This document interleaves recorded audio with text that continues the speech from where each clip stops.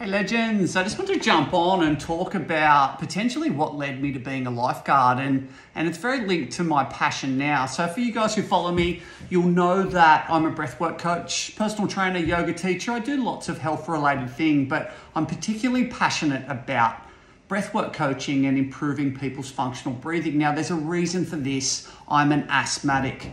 I've worked with asthmatics. I haven't had an asthma attack for as long as I can remember, and I've implemented various things to improve this, but one of the key ones is improving my functional breathing.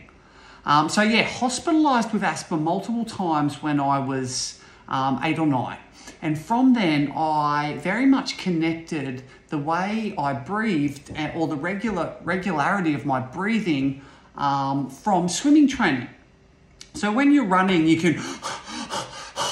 can breathe continuously, non-stop huffing and puffing. But when you're swimming, it teaches you to 1, 2, 3, breathe.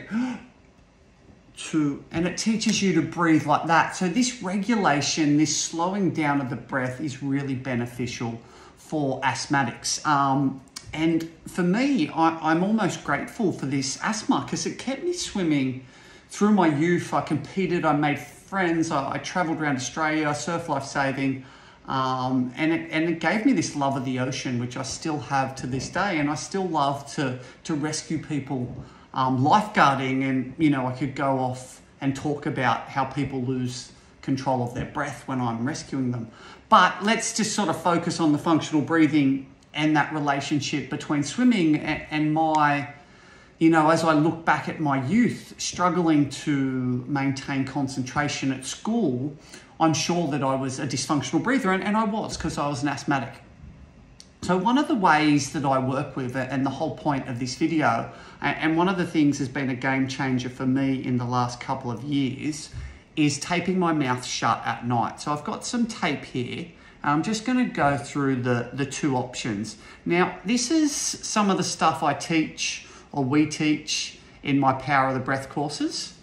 And it's really simple, yet really effective. So this is some 3M micropore tape. And this is what I used to use for gentlemen, people with beards. This is still what I recommend. So you can tape the edges over, and you put it like this. And at night, now if this, we don't do this with kids. We don't mouth tape kids at night.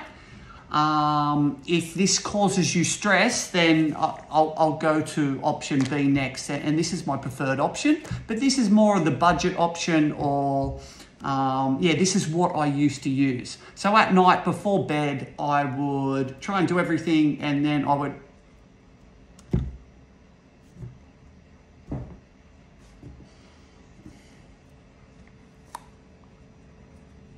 and you can see that when I opened my mouth then, it opened up. So it wasn't forcefully closed. It's not like I was wrapping duct tape around my head. This tape just encourages my lips to stay together, and this encourages nasal breathing. Now, nasal breathing, or improving nasal breathing function, is linked to so many things. And just quickly, if we breathe better, we recover better. We're less likely to get injured, and we're less likely to get sick. So there's some key things. But if you are training hard, you want to recover, you want to get into deep sleep. If you get into deep sleep, you're less likely to need to wake up and go to the toilet, more likely to be refreshed. This leads, in my opinion, to people more likely getting up to exercise, more likely waking up, not feeling sluggish. And, if you're waking up, you're feeling better, you're less likely to go for sugary foods or coffee, and exercise. It can potentially change your whole day. So yeah, this is what I used to use. Now you guys may have seen me posting stuff. So this is the sleep tape, the Myo tape that I sell on my website. It comes in a pack of 90 and it's $35. So if you're using it every 2 or 3 nights, it's going to potentially last the best part of a year. So I was just using this stuff, and I'm like, I don't need this stuff. And the only reason I tried it is because I put it on my son. And there's an old video which I'll share of Angus where we did some mouth taping, and it only took a couple of nights to correct Angus, to get him back from, he had a cold for a couple of weeks, and he was mouth breathing at night. He wasn't getting better. We did some stuff. I had some stuff to open his airways, get him, try and open up those airways, and use this tape now. I've got a little bit of moisturizer on, so hopefully it sticks. But what this tape does, it encourages the lips to stay together, but you can still open your mouth. So far less stressful. So I'm pulling it, it's slightly elastic.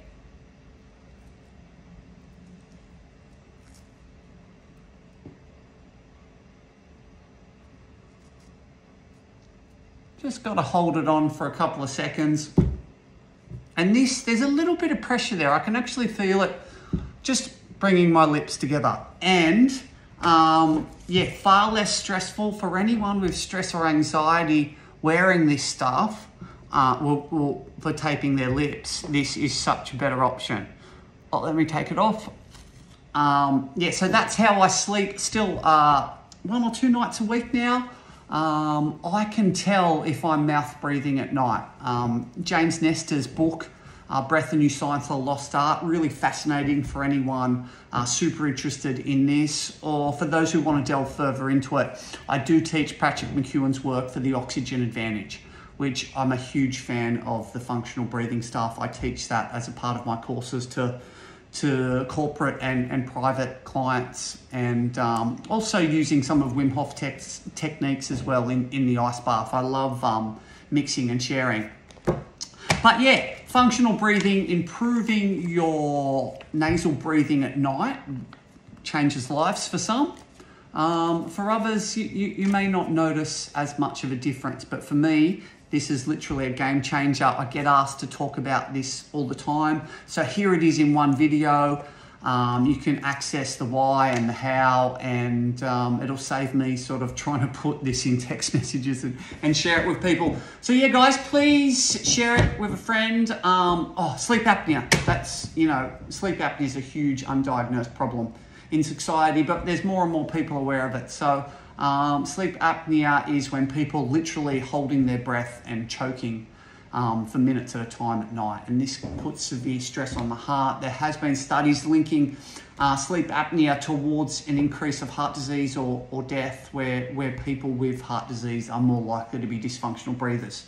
So improving your breathing pattern could potentially save your life. But yes, if you are aware, if you're interested, I do sell this stuff. I recommend all my breathwork clients. We try it, see if it helps for them. I assess them before and after.